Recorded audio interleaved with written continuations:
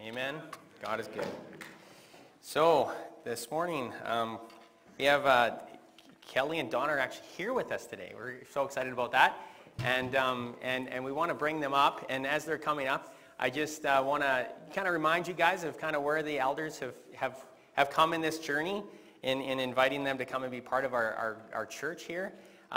We just were sensing that structure in the church, who knew what was going to happen about a year and a half ago when God, come on up, Kelly, and if I can call the other elders and their wives, if you could come up too, that would be great. I think Donna's in kids' church. Donna is already hard at work. We can't, we're already thankful for her for that reason.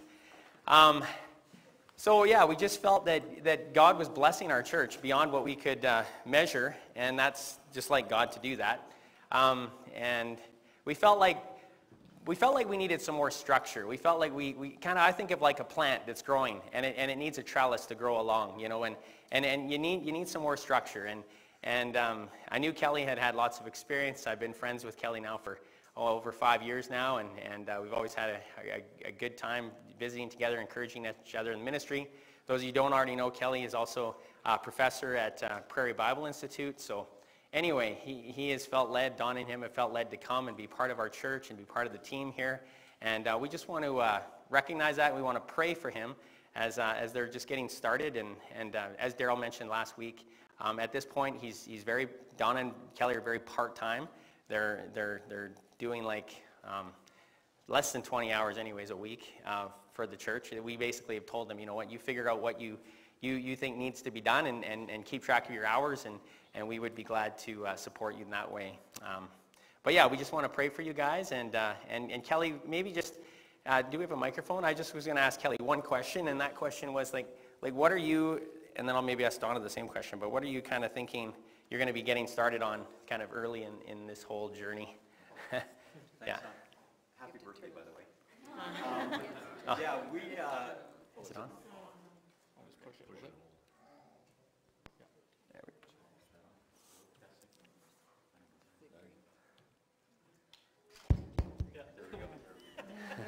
Thanks. Yeah, we just look forward to getting to serve the church family and getting to know each of you. Not all at once. It'd be overwhelming. But one of the things that really is dear to my heart is small groups. And that's one of the things I'd really love. If you are a small group leader or you're thinking of leading a small group, if you'd come and talk to me about that, just so I get to know who you are. And then the second thing that I'm really passionate about is leadership development. And that's kind of what I do at Prairie. And so that's one of the things that we'd love to be able to serve you in that way, coming alongside and figuring out, hey, what are your spiritual gifts and what are your passions at heart and what are your skills, and to put those to work for the kingdom of God. And so that's something that, yeah. One other thing that I just want to mention is Pastor Don and I have been talking about Christianity Explored. And it's a great tool. It's like Alpha. And so we're thinking, this is a little trailer. We're thinking of maybe January kicking that off. But if you're new to the faith or you want to just check out what this Christianity thing is all about, who Jesus is, that's coming up in January. All right.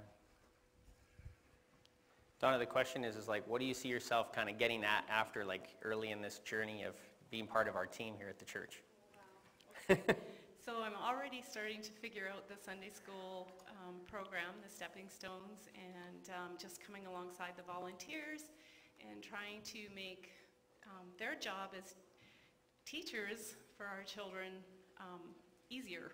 And so just having stuff ready for them and just trying to figure out the curriculum, which, by the way, I've looked at and it's amazing. And I've met a lot of the volunteers and they are amazing too. So I would really encourage you guys, if you have kids in our Stepping Stones and Pebbles, that you remember to thank those volunteers for all the hard work that they're doing, because they are doing a great job. So yeah.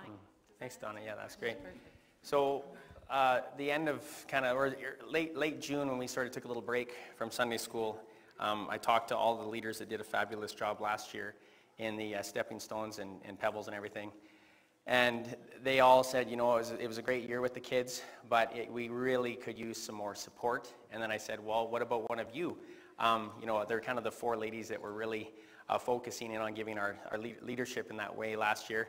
And they all said, we would love to, but this isn't the right time in our life for this. So we began praying that God would provide someone else, and Donna is who he's provided us with. So we're very thankful for that too. So yeah, let's just pray for you guys. Yeah. Maybe move in and put our hands on these guys. All right, let's pray. Father God, I thank you so much for Kelly and Donna, and I thank you for, from the first time they came to our church, they both sensed that maybe there was a future here for them. And Lord, they hung on to that for like a year and kept praying about it. And Lord, we weren't sure at the first because we weren't sure we were ready to take that step yet, and they weren't either. But now it seems like the timing is there, and our church is definitely growing, and we need that support and experience that Kelly and Donna can bring to the different ministries here. And I just pray that you'd really bless their efforts and use them in mighty ways. May your Holy Spirit just work mightily through them to minister to not just our congregation, but to the whole community around us, Lord. Carstairs, Didsbury, Crossfield, Olds, all of Mountain View County, all the world, really, Lord. We just thank you that they're willing to offer up their gifts to bless us. And we pray that they would just find great joy in their ministry here, and that they would just constantly have a sense of your presence with them, working through them, and giving them all that they need. Because Lord, whenever we take on something like this, we feel like, who am I to be doing this? But Lord, we know that we can do all things through him who gives us strength. And so we just pray that over Kelly and Donna at this time. We pray in Jesus' name. Amen. Thanks, guys. Yeah. All right. Glad to. Yeah.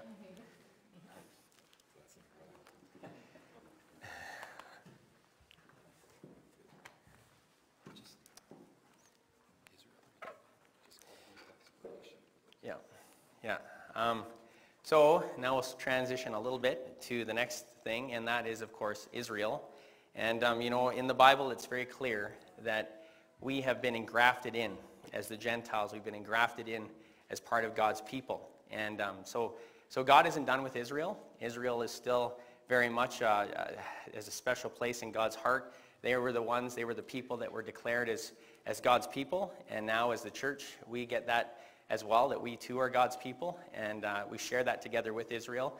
And so when our brothers are hurting, we want to pray for them. And in Psalm 22, verse 6, we're told very clearly, it says, pray for the peace of Jerusalem. May they prosper who love you. That's Psalm 122, verse 6. Pray for the peace of Jerusalem. May they prosper who love you. Now, some of you may have been busy this weekend. You weren't kind of paying attention to the news, and this all happened yesterday. But basically what happened, to the best of my knowledge, I'll just give you a little synopsis. I'm sure there's a lot more information out there now. But Israel was attacked by Hamas, and they were attacked in a way that was much more severe than what they have been being attacked many, many times over. We hear about, unfortunately, Israel getting attacked all the time, because this time a lot of the missiles that Hamas shot at Israel got through the Iron Dome, and there are at least, I think, 200 people dead, as well as 100 people that have been abducted and carried into the Gaza Strip, and then I was told paraded around and these kinds of things. So it's a hard time. The Prime Minister of Israel has declared war, and this is the first time that there has been a war declared in Israel since like 1972. And so it's much more serious than what we hear all the time in the news. And I just want to, maybe we could just huddle together for this one with the group, whoever you're kind of sitting with in your pew, and we could just all pray and follow what it says very clearly here in the scriptures to pray for peace, the peace of Jerusalem. So why don't we just do that for a few minutes, and then we'll carry on. Let's pray for Israel.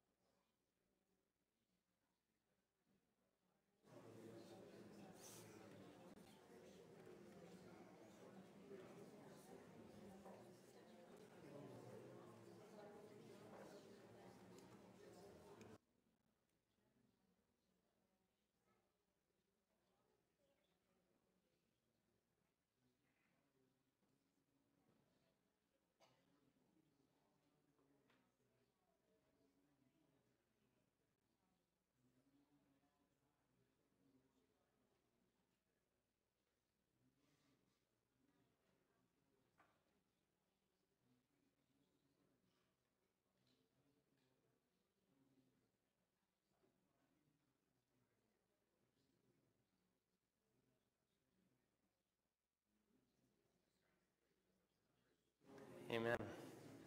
Amen. So good to hear the prayers of God's people. Jesus said, "And my house shall be called a house of prayer." And it's good to hear everybody praying. Let me just pray for Israel as well. Father, thank you so much for your power, that you are all powerful and all knowing and all present. And we thank you that you know all the details. We don't know. We only know what we hear a little bit here and there, but we don't know all that is going on right now and what is going on even with your timetable. And you definitely made it clear to us that there would be wars and rumors of wars, and that all these are birth pains. And as these birth pains get stronger, we know that the baby is coming, that not the baby, but the second coming of Jesus Christ. And we thank you for that. We do pray for peace in Israel. Right now they've declared war, and that grieves your heart, Lord, that your people are under attack. I pray for your safety, for your protection. I pray that you would use this for good. It says very clearly in your word, and we know that in all things God works for good to those who love him, those who are called according to his purpose. And Lord, even though this is not a good thing, you can use it for good. You can use it to bring people in Israel to a saving knowledge of the truth. There's only one way to Jesus, and there's only one way to the Father, and that's through Jesus. And Lord, you don't get in just because you're born into the right family or born because you have the right ethnicity. We all have to choose to put our faith in you and you alone. And so I pray that you would use this hard, difficult, and dark time to bring lots of people to know you in a personal way and to experience the saving faith, the saving grace that is there in Jesus. We pray that you now bless me as I give this message, and I pray that it would be a message that builds people up as they leave here today. In Jesus' name, amen. So there are so many special days on our calendar. I wasn't even aware of some of these days until I got an iPhone, and then on my iPhone I have a calendar, and then it makes a little dot, and I'm like, oh, what was my appointment for that? And I look, and it's like, oh, it's another special day. There was one particular special day that I was not aware of. It's called National Brothers Day, and my wife put a nice little picture of Bo and Zach together on Facebook for National Brothers Day. There's national, it seems like, everything day these days, and I can't keep up with it all, and sometimes it seems a little almost hokey to me. But there are 3 days that I think that we never want to not acknowledge, and that would be Easter, Christmas, and Thanksgiving. And in that order, right? Like, what is the more important day than Easter? There is no more important day than Easter. What is second to that is only Christmas, and I would say third is Thanksgiving. And why is that? Well, because we as God's people are supposed to have an attitude of gratitude. We're supposed to have an attitude of gratitude. What is your attitude? Well, your attitude should be an attitude of gratitude. You should be a thankful person, somebody who realizes that no matter what you're going through, you always have something to be thankful for.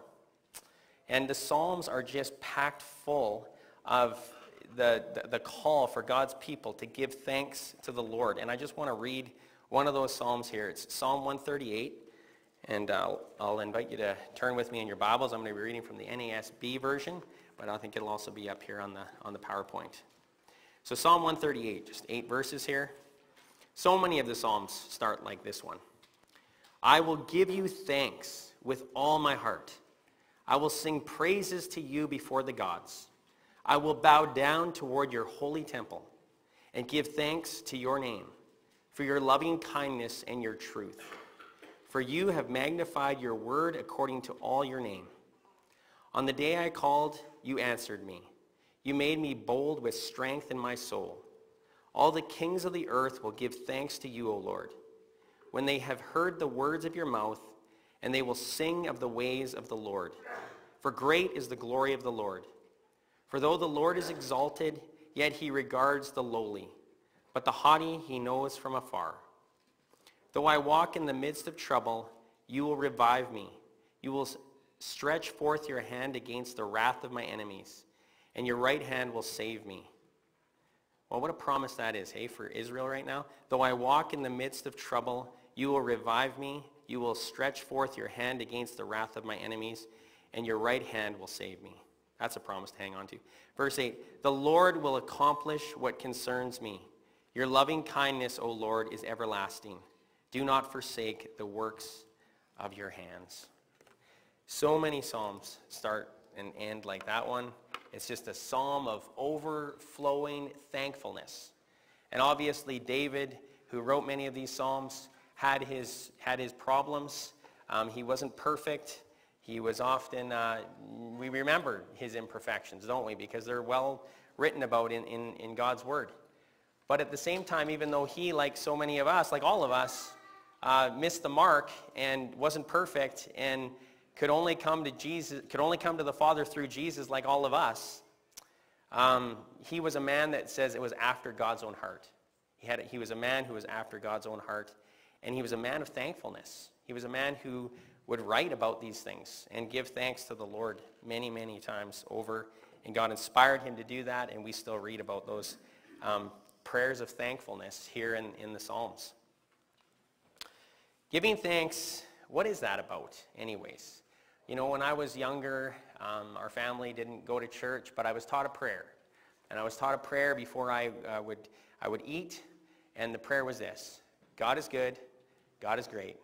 Let us thank him for our food. Amen. Right? And you maybe taught your kids a very similar prayer, if not that very prayer. God is good, God is great. Let us thank him for our food. Amen. And then, of course, good parents, right? We tell our kids whenever they're given anything, you know, make sure you use your manners. Like say thank you. Use your manners. Say thank you, right? And sometimes this whole idea of giving thanks can become sort of a formality, a cultural thing to do, good etiquette. And it sort of misses the point in some ways. Because if all it is just words coming out of our mouth because that's the polite thing to do, or that's the right thing to do, or that's the cultural thing to do, we haven't really captured what thankfulness is really all about. Giving thanks is really giving credit where credit is due. That's what it really means, is to give credit where credit is due. And our hearts are prone to take credit for ourselves, to take the credit for ourselves. When something good happens and we know that we were part of that, we had the privilege of being part of the work that God did to bring that about, we so often think, wow, am I not amazing? I just, look at that. Look at what I did there. That's where our heart can go. You know, there's a parable that Jesus told in Luke chapter 12, verse 13 to 21. I want to read that parable today because I think it kind of captures where a lot of times our heart can be prone to be. And that's in Luke chapter 12, verses 13 to 21. It's the famous parable of the rich fool. Starting at verse 13, we read, "Someone in the crowd said to him, 'Teacher, tell my brother to divide the family inheritance with me.' But he said to him, 'Man, who appointed me a judge or arbiter over you?' Then he said to them, 'Beware and be on your guard against every form of greed. For not even when one has an abundance does his life consist of his possessions.' And he told them a parable, saying, 'The land of a rich man was very productive. And he began reasoning to himself, saying, What shall I do, since I have no place to store my crops?' Then he said, 'This is what I'll do. I'll tear down my barns and build larger ones, and there I will store all my grain and my goods. And I will say to my soul, Soul, you have many good things laid up for many years to come. Take your ease, eat, drink, and be merry.' But God said to him, 'You fool, this very night your soul is required of you, and now who will own what you have prepared? So is the man who stores up treasure for himself and is not rich toward God.'" I don't know if you've ever read that story and thought to yourself, why is this man identified as a fool? Jesus identifies him as a fool. Like, is Jesus teaching us that saving is a bad thing? No, he's not. If you listen to the parable, the man had barns. And Jesus doesn't say he was a fool because he had barns. What made him a fool was that he was full of greed, and his barns that he had already weren't big enough, so he tore those ones down to build bigger ones so that he could keep even more for himself. That was why he was a fool, because he wasn't content with what he had. If you notice, too, in that story, the land produces this great crop. It's another way for the parable to subtly say, God blessed him. But he doesn't even take God into the equation. He's talking to himself, and he's like, what am I going to do with now all this abundance? And it's like God isn't even inquired of or asked, Lord, what should I do? But it's, what should I do with all this abundance that I have now? Well, I know what I'll do. I'll do this. And the whole parable is full of all these first-person personal pronouns. I. I'm going to do this. I'm going to do this. I'm going to do this. I'm going to do this. And God isn't even in the equation. The man is full of greed, and the man is full of self. He's focused on who he is, what he's done. And that's why he's a fool. He fails to have a thankful heart. He fails to give credit where credit is due. Because that's what it truly means to be thankful. It means to give credit where credit is due. And that's why this man is a fool. We need to be aware of what we might call saving. Because yes, saving is a good thing. But don't use it as a cover-up for your greed. Don't say, oh, I'm just doing all this and holding on to all this because, well, it's good to save. Well, maybe, but pray about that, because maybe really what it is it's your greed that wants to keep it all for yourself. And as that parable makes very clear, that's a foolish thing to do. We need to be rich toward God. And how are we rich toward God? In Matthew chapter 25, I believe it is, Jesus tells the parable of the sheep and the goats. And what does he hold over the goats? He says, I was thirsty, and you gave me nothing to drink. I was hungry, and you gave me nothing to eat. I was naked, and you didn't clothe me. To be rich toward God is to look out at other people in their need and want to help them.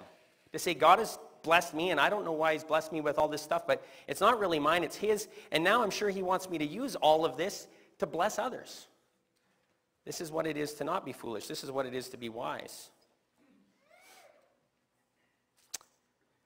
We need to understand that giving thanks is not just using your manners. It's not just saying thank you. It's not just quickly mumbling a prayer, God is good, God is great, let us thank him for our food. Amen, we're done, we gave thanks. Being thankful is an attitude of the heart. And do you have that attitude today?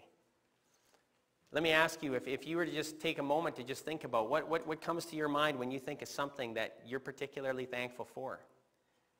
And whatever that thing might be, maybe it's family, maybe it's your salvation, maybe it's just the basic needs that you have faithfully been provided by God every day for you. Maybe some of you are actually gotten to the place in your walk with the Lord that you can be thankful for something really hard that's happened in your life. That most people would look at and say, how can you possibly be thankful for that?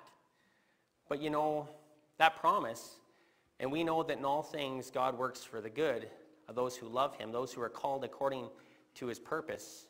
In all things God works for good. So maybe you've gotten to that place in your walk with the Lord that you can honestly, truly, from the heart give thanks for something that most people would say that's incredibly hard. I want to give 4 different reasons that we as God's people should be thankful, that we should have an attitude of gratitude. And the first one is that it's God's will for us to give thanks. Often we make God's will this mysterious concept that is very difficult to determine. What is God's will for my life? Well, God tells us in 1 Thessalonians chapter 5, verse 18, he says this, in everything give thanks, for this is God's will for you in Christ Jesus. There it is. You're wondering, what is God's will for my life? God's will for your life is in everything give thanks, for this is God's will for you in Christ Jesus. I said Thanksgiving is a great day because we should remember to be thankful, but hopefully it's almost like not that important of a day because we every day recognize that it's an important thing to give thanks. That this is just part of who we are because we are following the Lord's will. In everything give thanks, for this is God's will for you in Christ Jesus. This is really just, simple obedience. But how often, do we fail to do this? We have another story of Jesus healing 10 lepers. These are men who had leprosy.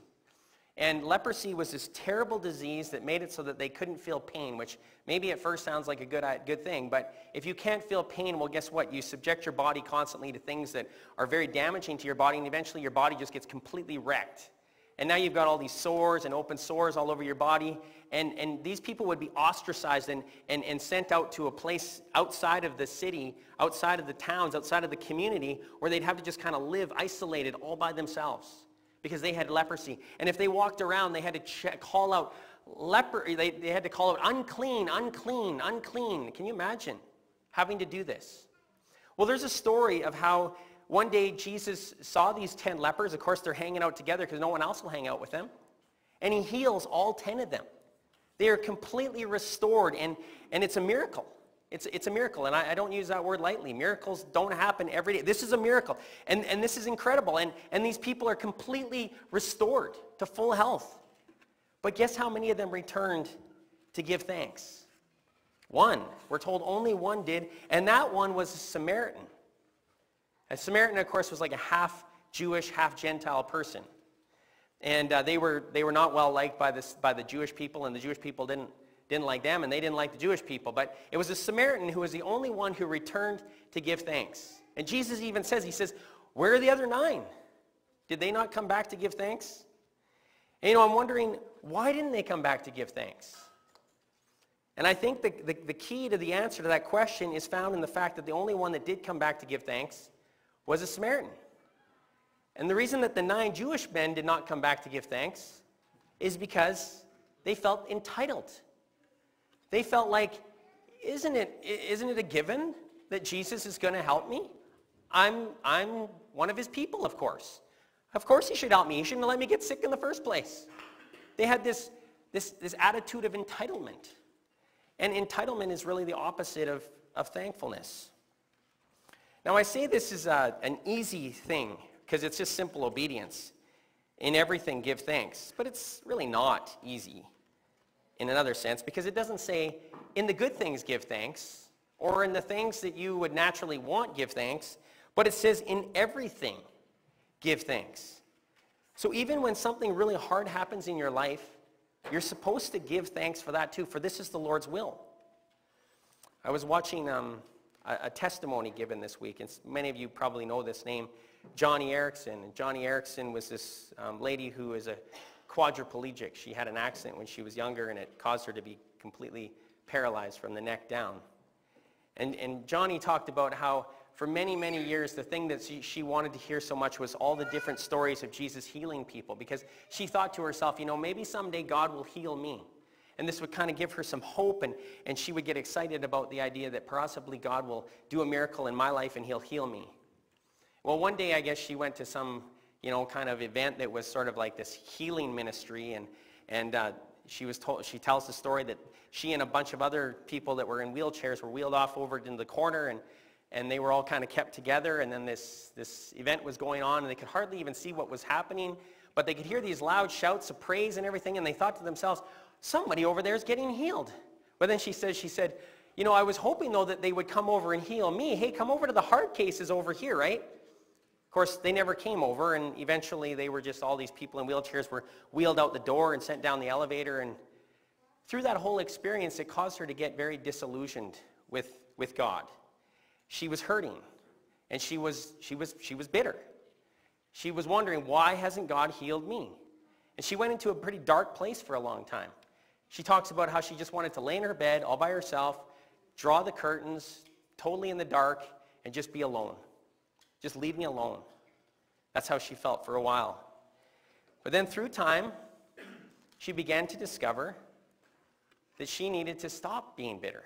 She needed to stop wondering all the time, why hasn't God healed me? That possibly God hasn't healed her because he wants to bring some good out of this. She actually started to think about that. And the more she started to think about that, the more God did a work in her life and changed her heart.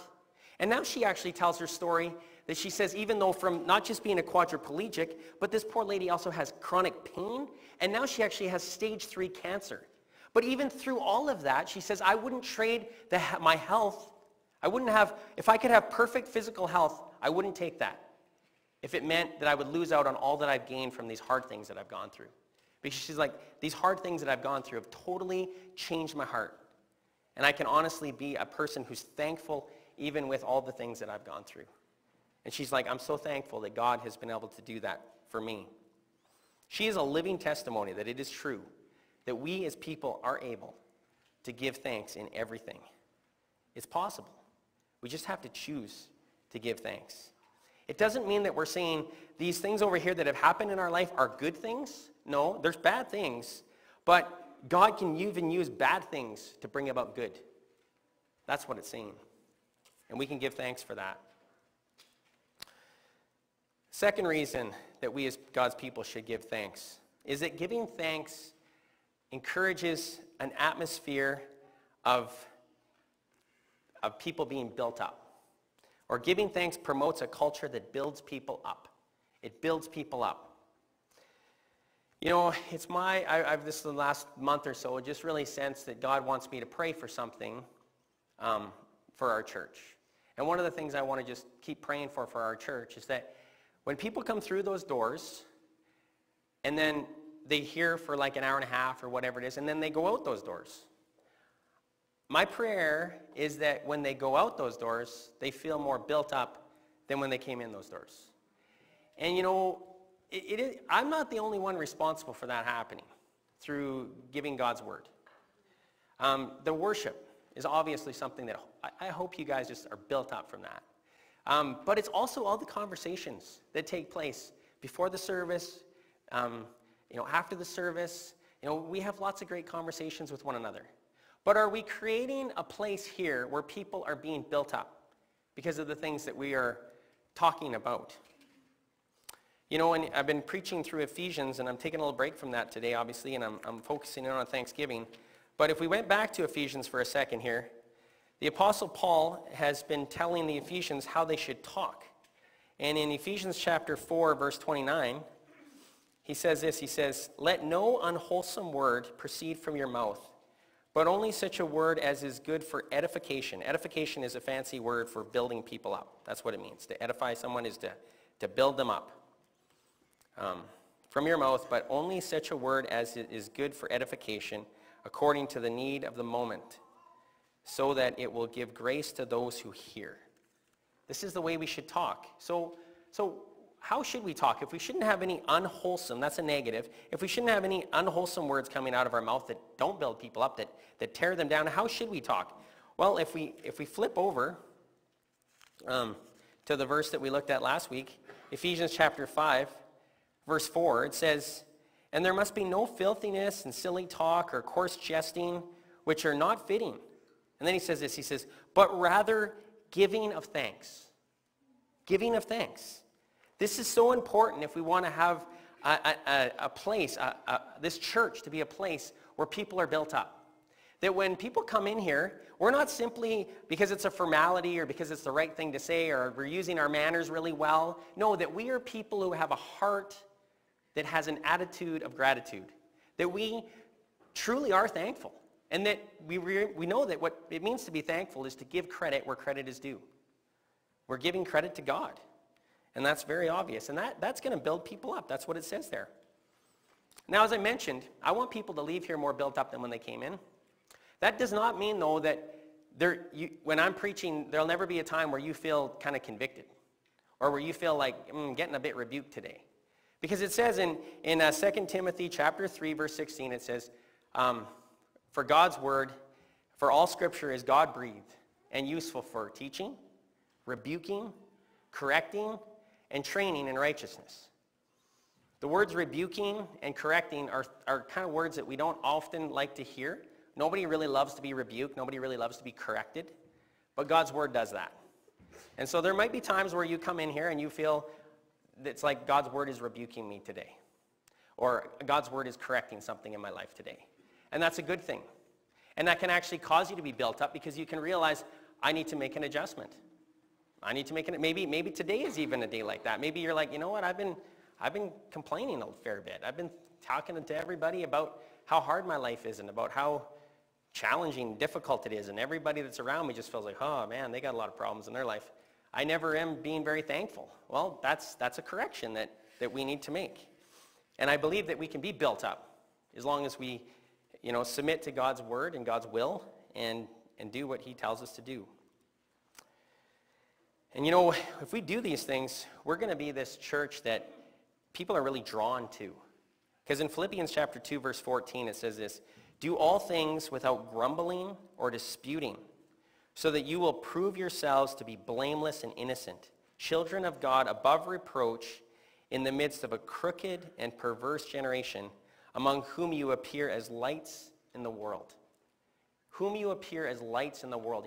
Being a light in the world is being a place where when people come here, they're like, there's something different about that place. Like that place, people there, there's something about those people. It's like a light. It's like a fresh breath of air. It's like something very different than what I experience everywhere else in this world. That's the kind of thing that we want to be as a church. We want to be a place where people, when they come here for the first time, they're like, there's something different about that place.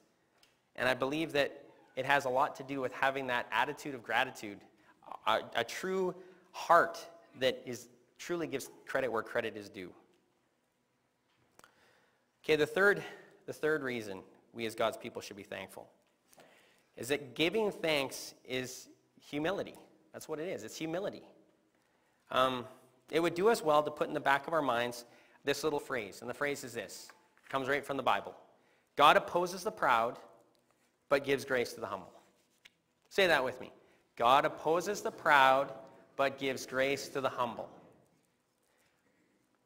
Now, who of us want God, who, by the way, the Bible describes as all-powerful, all-knowing, and all-present? You can't get away from him. He's all-present. He's all-powerful. There's nothing that he can't do. He's all-knowing. He knows everything about us. Who wants someone like that to be opposed to us? Now, who wants someone like that to be for us? Think about that as we think about that phrase. God opposes the proud, but gives grace to the humble. And I love how it gives grace to the humble, because that's what we all need is grace. Grace is that unmerited favor that God offers to all who will receive it. Grace. But grace is only offered to, not the proud, but to the humble. Jesus said the same thing in Matthew chapter 23, verse 12. He said, "Whoever exalts himself shall be humbled, and whoever humbles himself shall be exalted." It's pretty clear. Giving thanks is an attitude of the heart that says God is the one who deserves the credit for everything. James chapter 1, verse 17 tells us that. It says, every, not some, not most, but every good thing given and every perfect gift is from above, coming down from the Father of lights, with whom there is no variation or shifting shadow. I want everyone to do something here. Just take a deep breath. Just take a deep breath. Breathe in. Breathe out. One more time. Breathe out. Yeah. That breath that you just took, that breath was not yours. It's God's. Every breath that we take is a gift from him. Every good thing given and every perfect gift is from above. Being humble is not walking around and trying to convince ourselves and convince everybody else that we're no good at anything. That's not what humbleness is. Humility is actually just about the opposite of that. Humility is believing that with God's strength, there's nothing I can't do. If God is for me, then who can be against me? God is with me, then I have nothing to fear. If God called me, then he will equip me to do it. But you know what? Every time, it's not I can do it. It's with God's strength, I can do it. It's if God enables, I can do it. If God is with me, if he's with me, then who can be against me? Pride is having, on the other hand, pride is having a sense of entitlement. Pride is taking credit for everything that we do. Pride is believing, ultimately, I don't need God. That's pride. And in Romans 1, Paul describes this cyclical whirlpool of darkness that people get sucked into. He talks about the depravity of man, is the theological term for it. How dark people can get. How dark any one of us can get if we get sucked into this cyclical whirlpool that takes us down, down, down. Now the question becomes, how would somebody fall into that whirlpool to begin with? Like, how would that happen? Well, Paul tells us in Romans chapter 1, verse 21. He says this. He says, "For even though they knew God, they did not honor him as God." In other words, they did not give him the credit. "For even though they knew God, they did not honor him as God or give thanks." This is how they get in the cyclical whirlpool. It takes you down, down, down. The depravity of man is that I can do it. I don't need God. Proud people don't give thanks, at least not from the heart. They might do it as a formality, but from the heart it never comes. The fourth point and the final point that we should be people who give thanks is because giving thanks is our path to salvation. It's our path to salvation. Salvation is the greatest gift of all, and it's freely offered to all who will receive it. In John chapter 1, verse 12, it says, "Yet to those who believed in his name, he gave the right to be called the children of God."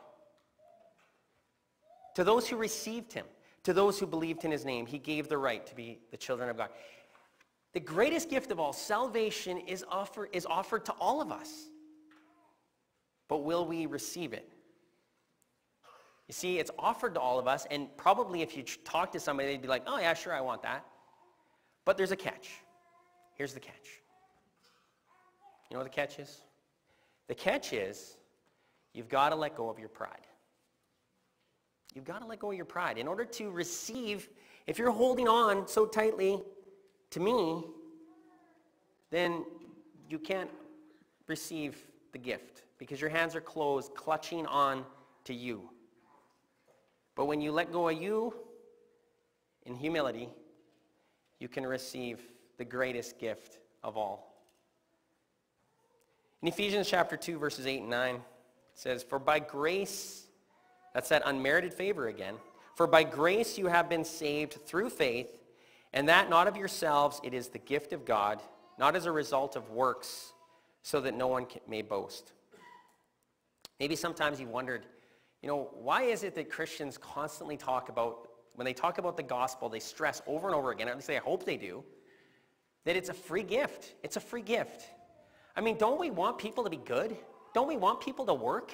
Don't we want people to try to do good things? Why are we always talking about how it's not about that? It's about receiving this free gift that's freely yours. You don't have to do anything. It's yours. It's grace. It's unmerited favor. You just have to receive it. Well, when you think about it, if it's somewhat about my works or anything has to do with my works, that's pride. Even good things. It's like, I'm going to do some good things over here in my strength with my power because I'm able and I can do this on my own. And I'm going to try to earn my merit with God. That's works. But it's also pride. And that's why this isn't a gift about works. This is a gift about grace. "For by grace you have been saved through faith, and that not of yourselves, it is the gift of God, not as a result of works." Why? So that no one may boast. There's no boasting. I've heard it said that, what is a Christian? Well, a Christian is one beggar telling another beggar where they found some bread, right? It's kind of a good analogy. That's who we are in some ways. Like, we're just people lost like everybody else, but we found somebody who knows the way and we're following him. This is a really, really hard gift, though. I said it's the greatest gift of all, salvation, but it's so hard to explain. And I try almost every week to explain it, but then I'm encouraged because of this. In 2 Corinthians chapter 9, verse 15, this is how Paul describes the gift of salvation. He says, "Thanks be to God for his indescribable gift."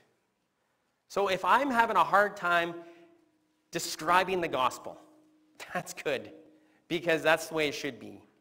No one should be able to be like, oh, he completely clarified that for me. I now know everything there is to know about that. No, this is such an incredible gift that it's described as the indescribable gift. Whatever gift you've ever had, and I'm talking about the greatest gifts that we receive, family, our spouses, you name it. I can describe those gifts. I cannot describe the gift of salvation. It's the indescribable gift. And Paul looks at it and he goes, thanks be. Thanks be to God for his indescribable gift. But like every gift, it's a gift that needs to be received. So some of you maybe have heard time and time and time again about this gift, but it's only yours if you'll receive it. And how do we receive it? We receive it by faith. We put our faith not in ourselves. We let go of our pride. And in humility, we say yes to God. And we receive the indescribable gift that we call salvation. And if that's a gift that you haven't received yet, then I strongly encourage you to receive that gift. Today is the day of salvation, it says. It's a gift you want to receive. It's not a gift you want to leave. You know, there are gifts that get neglected, get left. Sometimes people buy gifts, right? It's a special day, and some people buy gifts, and it's like, you know, you don't receive it. You just leave it. You just bury it in a drawer somewhere. That's a gift you didn't receive. Receive this gift. Take this gift. Put your faith in this gift, the one we call Jesus. Let's pray. Father, thank you for your indescribable gift.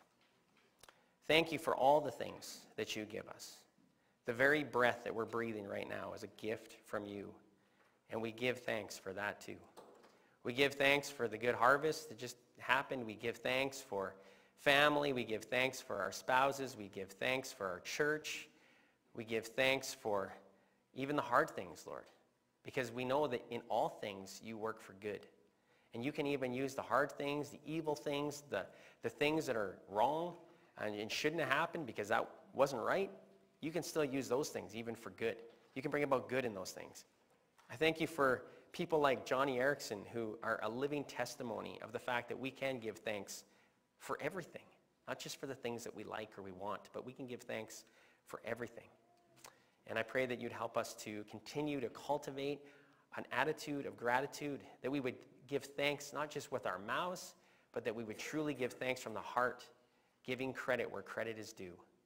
And Lord, I pray that if there's anybody here today who has not yet received the greatest gift of all, the indescribable gift of salvation, that today would be the day where maybe they just come up and talk to somebody, how do I receive this indescribable gift? Maybe they would take the story that matters home and read it for themselves. Or maybe they'd take the Bible home and just start reading it from cover to cover. I don't know, Lord, how they're going to get started on receiving that gift. But I pray that whatever it is that's holding them back from receiving that gift, you'd help them to overcome that obstacle.